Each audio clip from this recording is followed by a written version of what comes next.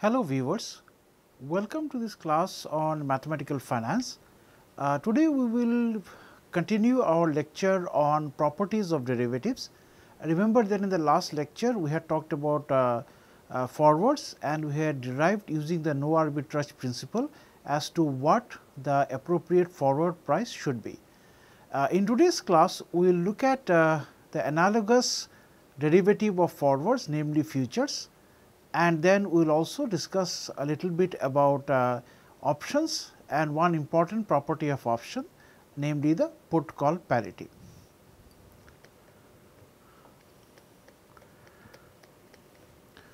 All right, so we start off with futures. Now remember that just like a forward contract,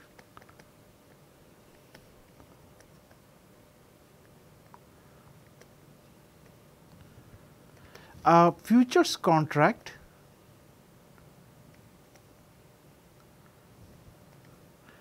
involves the delivery of an underlying asset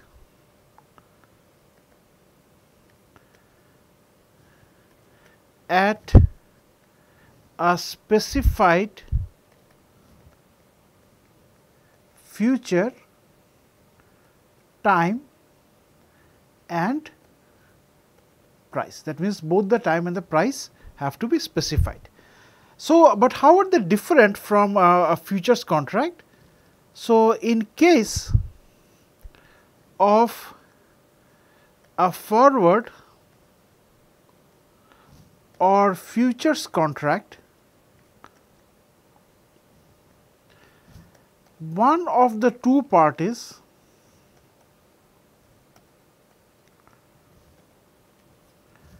will lose money and consequently there is always a risk of default by the party that suffers the loss. And it is for this reason that we accordingly futures contracts are designed to eliminate such risk. So, let me illustrate this a little more in a descriptive way. Suppose that there is a party A and a party B, and party A and B both agree on a forward / futures contract that they are going to buy or sell the underlying asset for a fixed price at a future time. Now, what might happen is that once the price is agreed upon and it is observed that after some time the price of the asset is slowly going down. So, in that case there is always the possibility that the party which had agreed to buy the underlying asset in the agreement is likely to default because he or she, instead of honoring this contract and paying the forward price or the futures price, may instead decide to buy it at a lower price in the market if the downward trend of the price continues. In an analogous manner, suppose that the price of the underlying asset is slowly going up, then the party with the short position in the forward or the futures contract, that is the party which had agreed to sell the underlying asset, they might view this as an opportunity that they could default, because if they default then they can sell the underlying asset in the market for a higher price, which is what is expected if the trend of the higher prices continue, thereby defaulting. So, that means that depending on the direction of movement of the prices of the underlying asset, one party or the other in the forward or the futures agreement is likely to default. Now, this risk of default certainly is more pronounced in case of a forward contract, since those are over the counter contracts. However, the futures contract which are traded on exchanges have a mechanism to prevent such defaults taking place, or more specifically they have a mechanism by which the party, if a party defaults, then the other party, they are compensated from the losses that they would incur by as a result of the default by one of the other parties.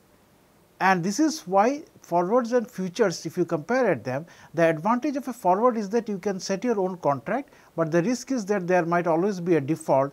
On the other hand, futures have much more restricted terms and conditions, but at the same time it offers the advantage that the presence of the clearing house or the exchange ensures that in the event of a default, the other party is actually compensated for the losses that they might incur.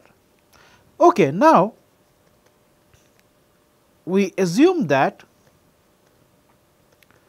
time is discrete with steps of length tau, and typically this tau is going to be a day. Now, let S n, where n is equal to 0, 1, 2, so on, be the stock prices, and f n t be the corresponding futures prices, such that n of tau is less than or equal to capital T, and here of course n is equal to 0, 1, 2, etc. So, by this I mean here the following, that if we have this time point n equal to 0, n equal to 1, n equal to 2 and so on, then S n is going to be the price of the stock, and consequently small f and t will be used to denote the futures price for a maturity of capital T, but decided at the time point n when the price of the underlying asset or the stock is S of n.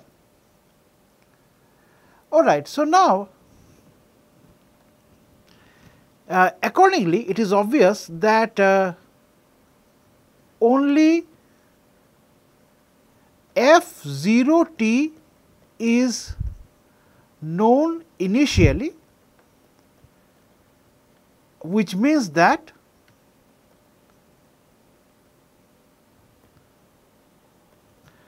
all the other futures prices as f and t for n equal to 1, 2, so on are random variables. That means, sitting at time t equal to 0, you know what is going to be the futures price for expiration capital T, but you cannot predict exactly what the futures price are going to be at all subsequent time points, or what exactly is going to be the evolution of the agreed upon futures price after the initial time point t is equal to 0, and which is why f of n comma t is considered to be a random variable. Now, at time t is equal to 0, there is no cash flow, but there are cash flows during the remainder of lifetime of the futures contract. Now, contrast this. So, in contrast, a forward contract, remember forward contract was over the counter, a forward contract where you contrast this with a forward contract where there is a single cash flow.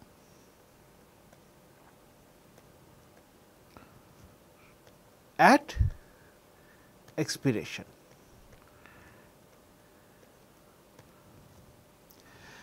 So, now this is one of the fundamental differences between forward and futures contract, and we have said that there are cash flows during the remainder of the lifetime of the futures contract. So, this means now these cash flows are essentially designed in a way so that they exactly compensate for any losses by a party in case of the default by other party. So, accordingly, the futures contract involves these random cash flows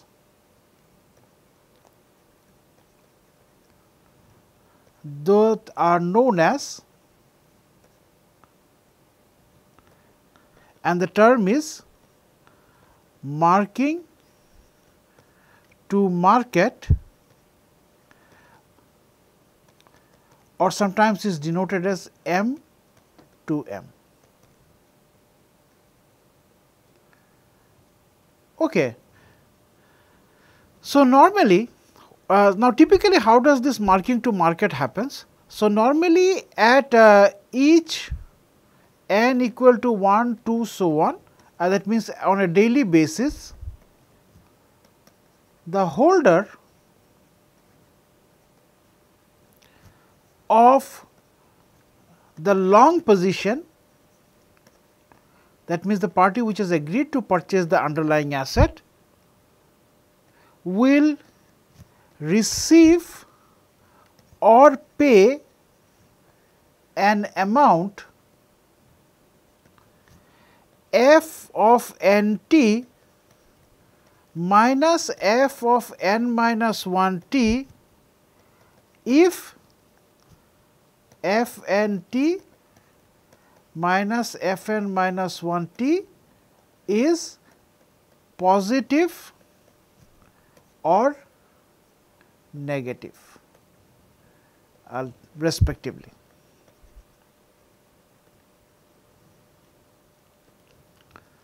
And this is, since this is the long position, so accordingly the short position, the reverse payment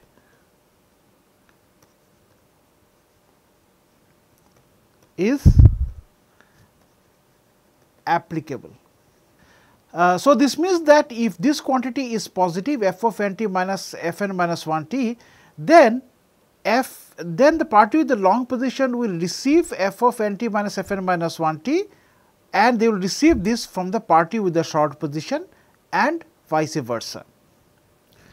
So, one little note is that the futures price for immediate execution is just nothing but the price of the underlying asset or the spot price of the underlying asset at that particular time, capital T, because it is so this is basically in accordance with the no arbitrage principle, that if you are agreeing to undertake the transaction to a futures contract and if it is happening immediately, then obviously in order to avoid a price mismatch, you need them both to be identical. Okay, so now let us look at the practical regulations. I mean, how do futures actually work in real terms? So, from a practical point of view, when a futures contract is actually executed over in an exchange or through a clearing house, then each investor of the futures contract, that means any investor who gets into a futures contract, they have to pay a deposit called initial margin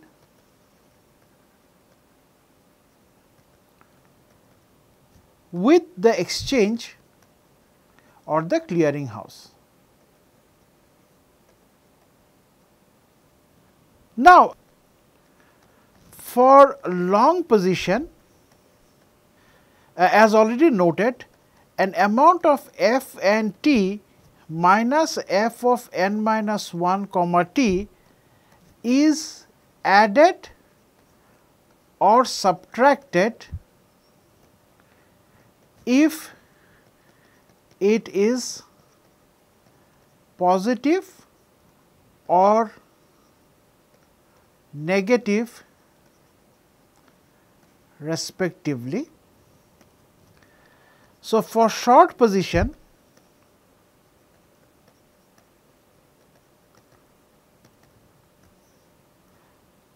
exactly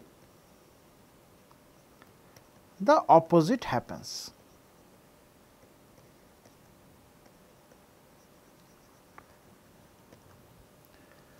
Now, here I want to make a few observations. The first observation is, any amount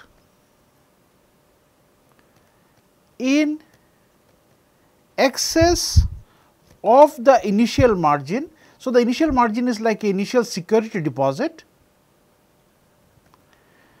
can be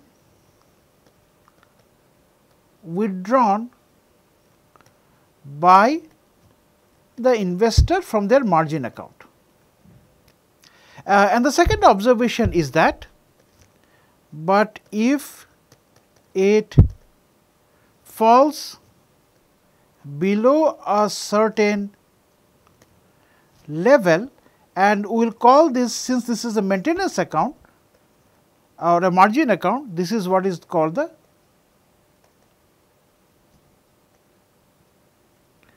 maintenance margin. That means, it is the minimum amount of security deposit that has to be put up with the clearing house. Then the clearing house will issue a request for more top up deposit, and this process is known as a margin call. That means, it is a call to actually replenish your margin account. So, let us illustrate this through a little example as follows. Suppose that the initial margin or the initial deposit in the margin account is set at 10% and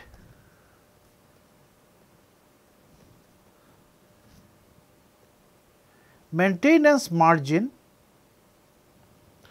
is set at 5%, and these percentages are of the futures price prevailing at that time. Now, we will look at a table to illustrate certain scenarios of futures prices. Alright, so we will have this small column. So, this column is n, that means I will take n to be equal to 0, that means the 0th day, 1, 2, 3, 4 and so on. Now, suppose the futures prices on those days are 140, 138, 130, 140, 150. That means, these are the futures prices that are actually agreed upon on that particular day. That means, on the initial day, the agreed upon price to be paid in future is 140, the next day is 138, then the day after is 130, then on the third day is 140, and the last case it's 150. So, let us look at what are the things that we need to take into consideration. So, we will have the cash flow, margin 1, we will have the payment and margin 2. So, margin 1 basically is the deposit as the beginning of the day, and margin 2 is basically end of day. And payment, this is the amount received or paid. So, let us start off with n equal to 0 when f the price of the futures is 140. So, the cash flow is that this is the opening and the initial margin is 0. Now, we open the margin account. Remember that you have to put up 10% of the futures price for the margin account. So, 10% of 140 is 14. Now, since you make a payment of 14, so this is going to be minus 14, which you have paid to the clearing house, and that means that your balance in the margin account at the end of the day is going to be plus 14. Now, suppose next day the futures price for the same expiration and for the same underlying asset, it falls to 138. Then what has to be the cash flow? Remember, the cash flow was nothing but f of n t minus f of n minus 1 t. So, in this case this is going to be 138 minus 140, this is minus 2. Now, the previous day the margin had an amount of 14, and remember that we are talking this from the point of view of the party with the long position. So, since the previous day the margin was 14 and the cash flow has to be minus 2, that means this is the amount of money that will go to the party with the short position to their margin account. That means your remaining balance is going to be 14 minus 2, which is going to be 12. Now, since the 10% of 13.8, 138 is 13.8, but remember that we had given the condition that the maintenance margin is set at 5%. So, since the amount of 12 that is there in the margin account is still more than 5% of 138, so no payment is actually required to be made to the clearing house, and so your balance at the end of this day 1 is going to be 12. Now, suppose that the day after that the price of the futures goes to 130. That means the payment that the party with the long position has to make to the short position, that means the amount that will be transferred from the margin account of the party with the long position to that of the short position. This is going to be 130 minus 138, which is minus 8. Now, if this minus 8 is taken out of the remaining balance of 12, that means the margin account will then just have an amount of 4. Now, this is going to be a problem because this amount of 4 is less than 5% of 130, which is 6.5. So, that means that in view of this margin being followed or the amount in the margin account falling below 5%, the party will be getting a call from the clearing house asking them to bring the balance up to 10% of the prevailing price. So, accordingly this means that 4 is there in the margin account, but 10% of 130 is 13. So, in order to increase 4 to 13, an additional payment of 9 has to be made. So, an amount of minus 9 goes out of the party with the long position, resulting in the balance in the margin account held with the clearing house being equal to 13. Now, suppose that the day after the futures price goes to 140. So, the cash flow, so for the first time the party with the long position will gain an amount of 140 minus 130, which is equal to 10. Now, the previous day the balance was 13 and they have received an amount of 10 in their margin account from the margin account of the party with the short position. So, that means the new balance becomes 13 plus 10, which is 23. Now, the party with the long position is only required to maintain the balance at 10% of the futures price, which in this case is 14, but they actually have a higher amount 23. So, the excess amount of 23 minus 14 they can take out. So, they will receive an amount of 23 minus 14, which is plus 9, and as a result the balance comes down to 14. Now, finally, suppose that the price of the value of the futures or the agreed upon price goes to 150, then the cash flow for the long party is going to be 150 minus 140, which is equal to 10. Now, the previous day's balance was 14, and with the current balance of 10, the balance in the margin account becomes 24. That means, you had 14 the previous day, and they will receive 10 from the margin account of the other party, and so you have a balance of 24, but you are only required to maintain a balance of 10% of 150, which is 15. So, that means, out of 24 you can take out an amount of 9, and the remaining balance is going to be equal to 15, and this goes on until the final execution of the contract. So, you see, let us see it from the point of view of the party with the long position. So, they started off with the agreed upon price of 140. The next day the price goes to 138, which means that from the point of view of the party which is going to buy the asset, they see that, well, it is showing a downward trend. So, that means that there is a likelihood that they might default, and so that means as a result they have to pay an amount of minus 2. Then when it goes down further to 130, there is now even a greater incentive for the party with the long position to actually default, and so that means they have to make another additional contribution, because they are a greater likelihood of actually defaulting. So, accordingly they pay an amount of 8.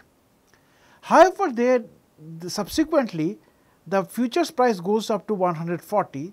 So, the trend which was earlier downward is upwards, and so this means that the party which will sell the underlying asset, they are likely to default if this upward trend continues, and that is why they have to pay this party with the long position an amount of 10.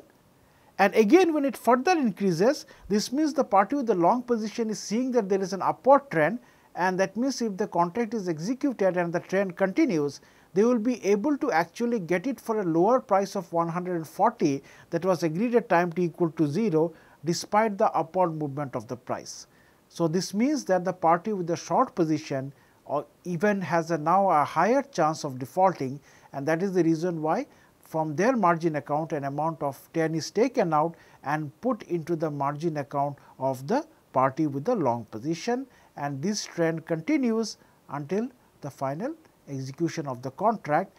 And if there is at any point both the parties, they can actually move out of the particular position if they want, with the respective remaining balance in the margin account.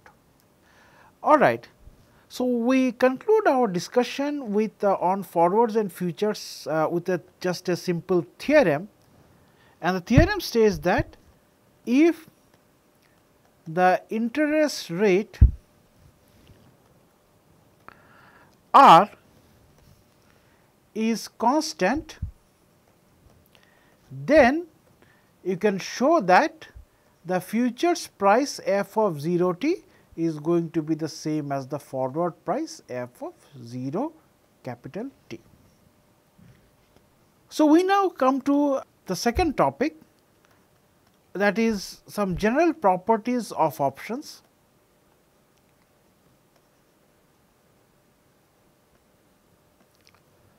So, for this let us just begin by recalling the following.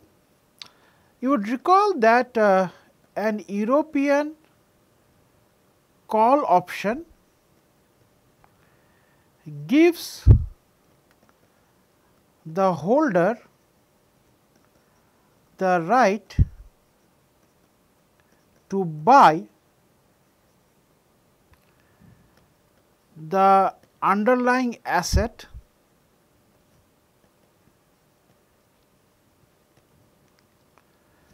for a fixed price x, which is known as the exercise price, or sometimes the strike price, at a specified future time called the exercise time or expiry time capital T. Now, the same in an analogous way we would recall that we had the definition for a European put option, and in case of a European put option the holder has the right to sell for the exercise price X at expiration capital T. Now, likewise an American call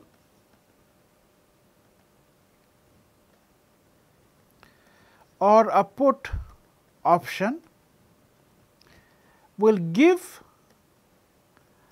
the holder the right to buy or sell the underlying asset for strike X, but on or before expiration capital T. So, now let us recall what were the payoffs. So, the payoff for a European call was maximum of S of t minus x comma 0, or sometimes this is denoted as S of t minus x plus, and the payoff in case of a European put option is maximum of x minus S t comma 0 or x minus S t plus. Now, what you are going to do is we will try to establish some properties, general properties pertaining to options, a lot of which will be dealt with in terms of the price of the option. Just to recap what we had talked about earlier about the price of the option is that unlike forwards and futures contracts, options are legally binding on only one party. So, this means that it is a situation where only the holder of the option has a position of leverage or advantage, putting the writer of the option at a disadvantage, and in order to accept this slightly weakened position, the writer of the option will expect a certain upfront payment at time t equal to 0 from the holder of the option or the buyer of the option, and this particular initial payment or compensation is what is known as the price of the option. So, accordingly, our aim here is to establish some general properties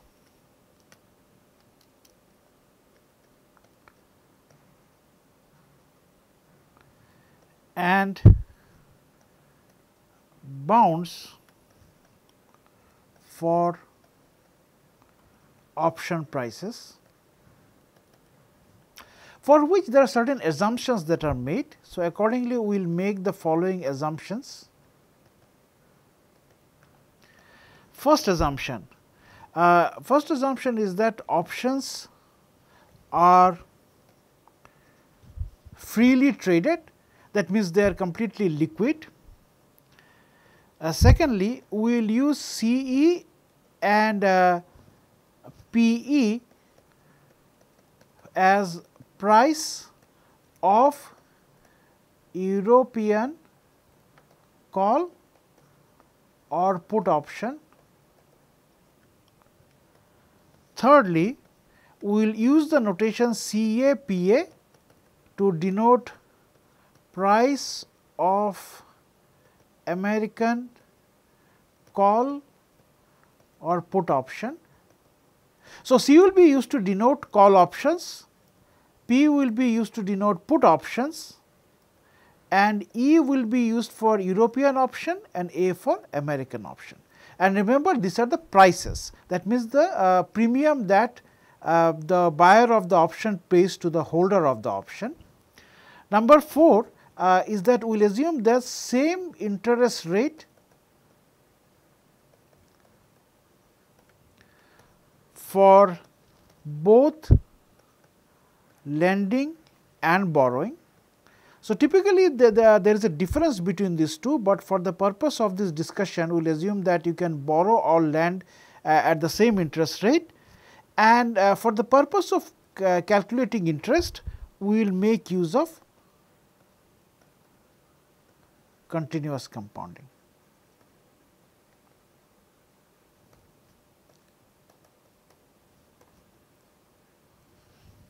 All right.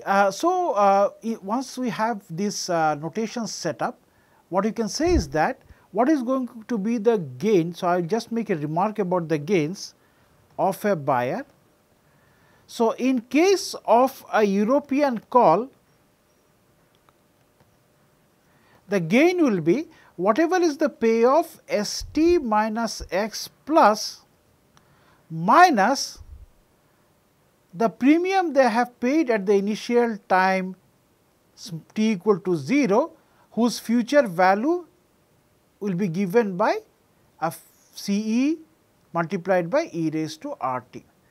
So, this means that at the initial time t equal to 0, they pay an amount of CE, which had they not paid, but had invested in their money market account or a bank account, would have grown to be an amount of CE raised to e raised to RT. So, this is the amount that actually that goes out of their pocket, but then they stand to gain an amount of whatever is the payoff ST minus X plus minus this quantity CE e raised to RT. Similarly, in case of a European put, as you can guess analogously, this is going to be X minus ST plus minus the price of the European put into e raised to RT. So, that means that the potential losses for the buyer is restricted just to the price CE or PE of the option. All right. So, then we now prove a very important result which is known as the put-call parity, and this will be revisited later in the course also. So, as the name suggests, put-call parity is nothing but a relationship between the put and the call option, or rather the price of them, and the put-call parity states the following. For a stock that pays no dividends, the following relation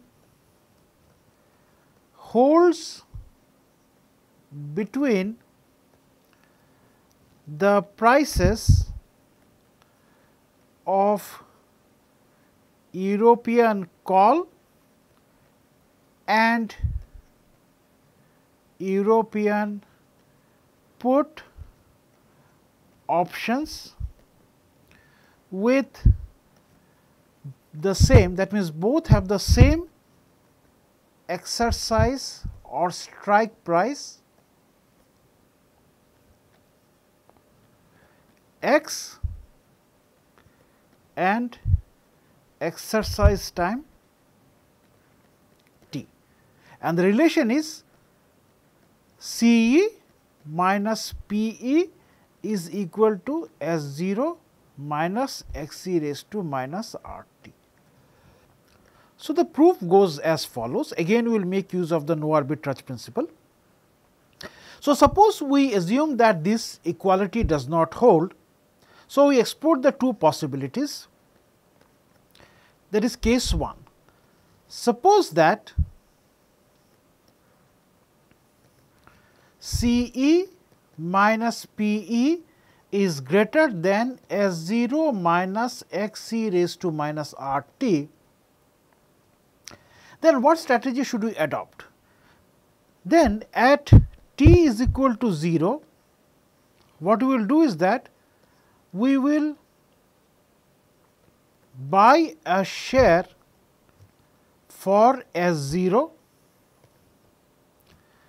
we will buy a put option for what price?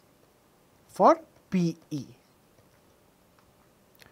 Thirdly, we will sell a call option for price CE, and what is the remaining balance? So, the remaining balance is going to be, see, you have bought a share for S0, that means you have spent an amount of S0, so you have minus S0. You have bought a put option for PE, so you have spent an amount of PE, so you have minus PE, and you have sold a call option for CE, so this is going to be plus CE.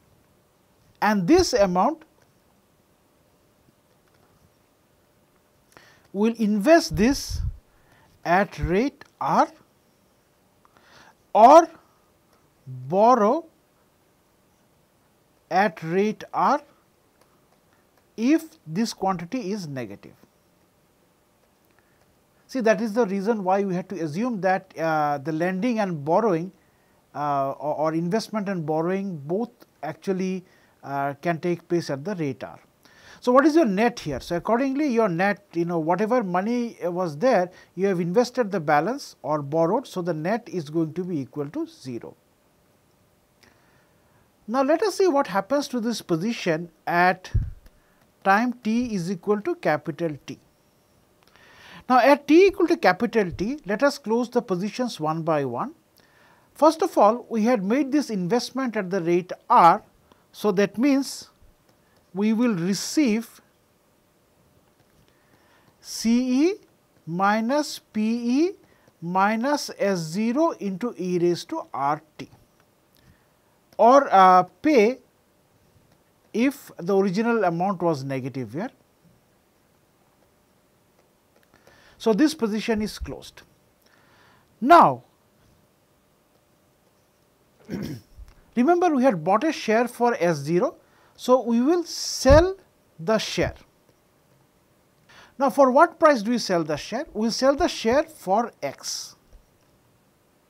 Now, how are you going to guarantee that we are going to receive this amount of X? So, we are going to sell the share for X in two ways. Firstly, either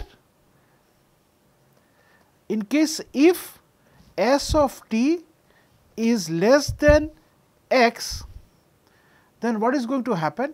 Remember that you had bought a put option for PE, that means you have the right to sell, which means that if the prevailing stock price S of capital T is less than X at time capital T, then you can exercise your right under the put option and receive an amount of X. So, that means if ST is less than X, then you exercise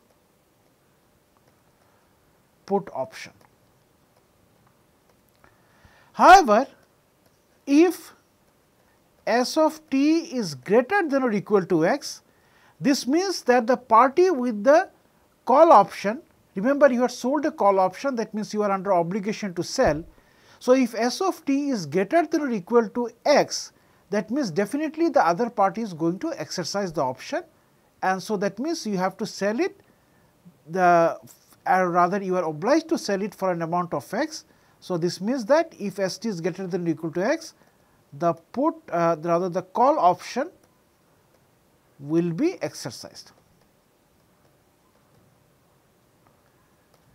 So, in either case you will at least get the amount of X.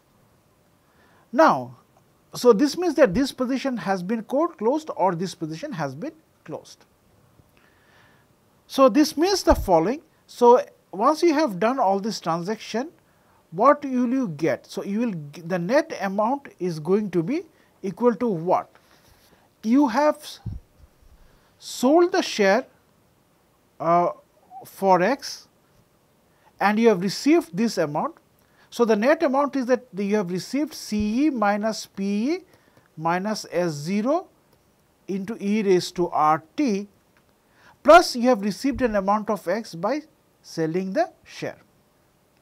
So, then this can be rewritten as CE minus PE minus S0 plus x e raised to minus RT whole thing into e raised to RT. So, we can factor out the e raised to RT, and remember what is this expression? This expression is exactly this minus this, CE minus PE minus S0 plus x e raised to RT, CE minus PE minus S0 plus x e raised to RT. This is a positive quantity, this obviously is a positive quantity. So, this is going to be greater than 0. So, this means that an initial investment of 0 results in a net positive profit, and so this means that there is an arbitrage opportunity, which shows that this possibility has to be ruled out. All right. Now, let us look at the second case. Now, we suppose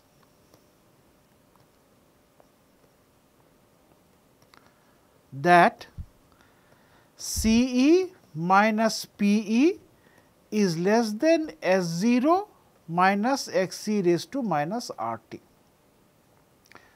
Then what are we going to do at time t equal to 0? At t equal to 0, we will do the following.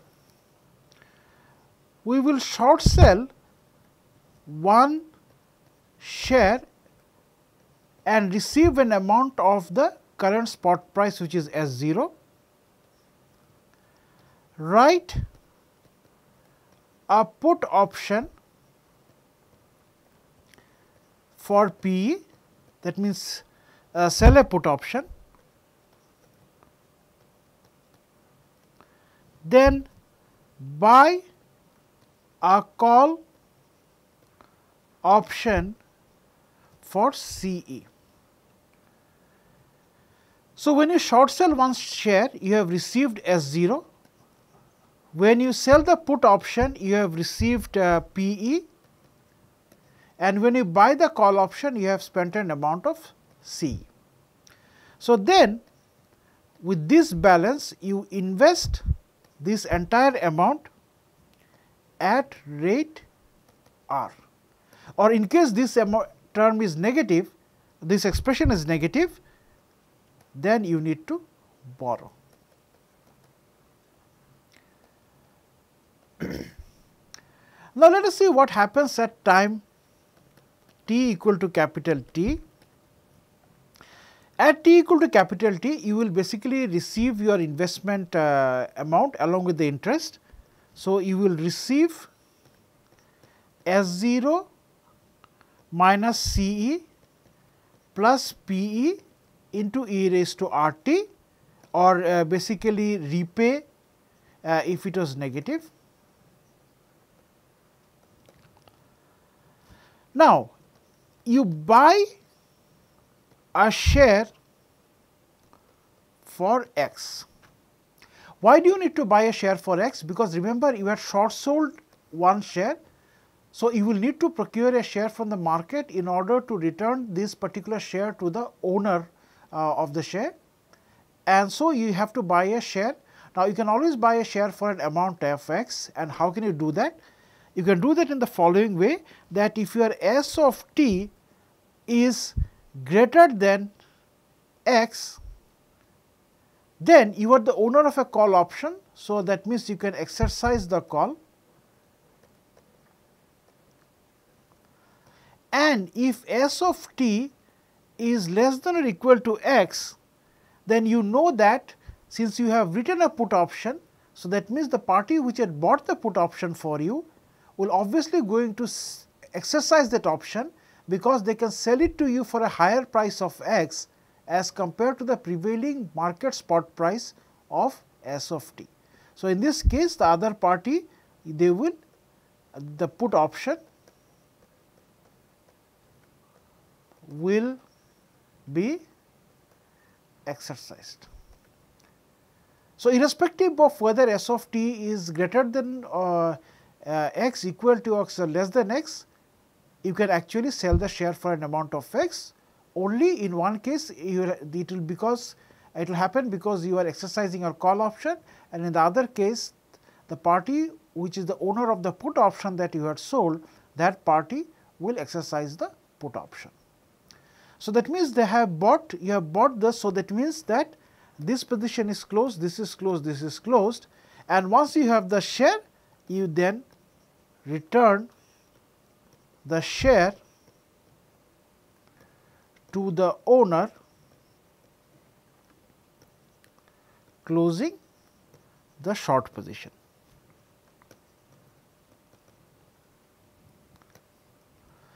So, then what is going to be your net? Your net is, you have received an amount of S0 minus CE plus PE into e raised to RT, and you have bought a share for x, that means you have spent an amount of x. And how can you write this? This can be written as S0 minus CE plus PE minus x e raised to minus RT into e raised to RT. And remember, from here you will get S0 minus CE plus PE minus x e raised to minus RT, this is positive. So, that means that this quantity is going to be positive, this is anyway positive. So, the entire thing is positive. So, that means the net investment of 0 at time t equal to 0 results in a positive profit, which means that there is an arbitrage. So, the other possibility here also does not hold. So, once we have excluded both the inequalities, this means that we have the only other possibility is that they are equal, that is CE minus PE is equal to S0 minus x e raised to minus R of t. Okay, so, we conclude today's class with a couple of observations or rather extension of the put call parity. So, the first observation is, if div 0, please be careful with the notation div 0, is the present value of a dividend paid by the stock between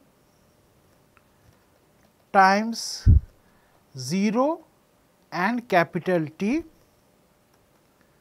then CE minus PE is going to be equal to S0 minus div 0 minus x e raised to minus RT. So, please be careful, if a dividend div is paid, then div 0 is going to be the present value of the dividend at time t equal to 0. Then for this particular underlying asset, the put call parity gets modified to this relation to include the dividend. Likewise, the second observation is that if dividends are paid continuously at a rate R div, then CE minus PE is equal to S0 e raised to minus R div into T minus x e raised to minus R T. This brings us to the conclusion of the put call parity. In the next class, what we will do is that we will look at what is a put call